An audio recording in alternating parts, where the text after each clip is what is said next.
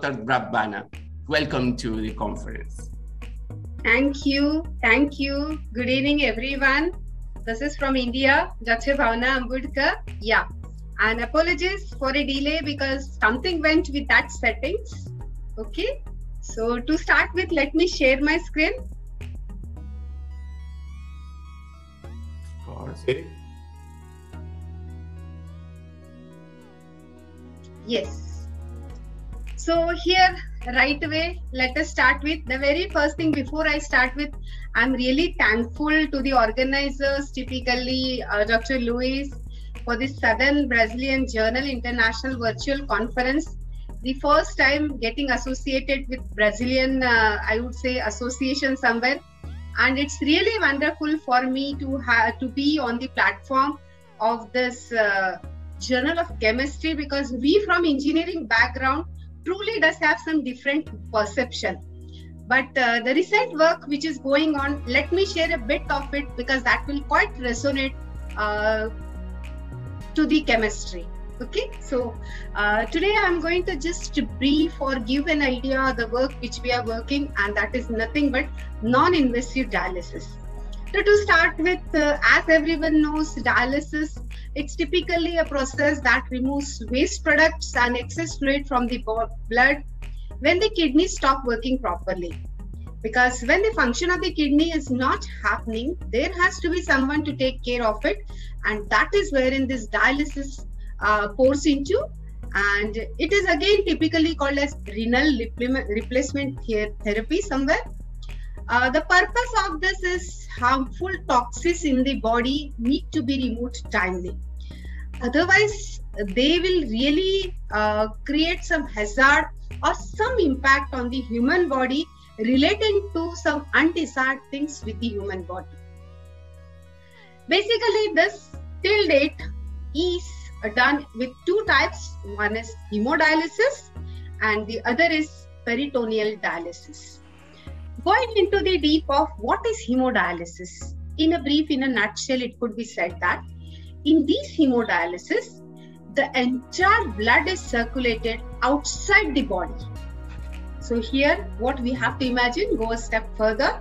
The body which flows into our, the blood which flows into our body is circulated outside the body, and there's a machine which circulates and it purifies it. It's called as dialyzer. So this dialyzer is present outside the body. Hence, the complete blood is moved out of the body, flown through this dialyzer, and the purified one, removing all the toxins, is put again or inserted into our body. The other part is nothing but the peritoneal dialysis. This is again a different type of dialysis, but typically it involves surgery to implant a catheter into the abdomen, which helps filter the blood through the peritoneum, a membrane in the abdomen. So in this case, there is no choice that we visit, we go somewhere and then we remove the complete blood from the body, purify it through the dialyzer and then put it. This peritoneal requires many of the types or many of the times a continuous thing. So in this case, it is a catheter which is already put inside the body, made as a part of it. That is how it moves into. Now, what are the things which we have seen in a nutshell goes with both these types? In case of hemodialysis, might be weekly. This is generally happens weekly, but it is periodically we need to travel to the hospital or the dialysis center, because the dialyzer is not at home. The dialyzer is at some hospital, and this complete process is to be done under the supervision of a medico. That is the basic thing. Treatment schedule to be set as per the availability. A patient or the person who is in pain may not be able to define when I'll be coming the next. It has to be done at the supervision of the medicos and as per the time schedule over there.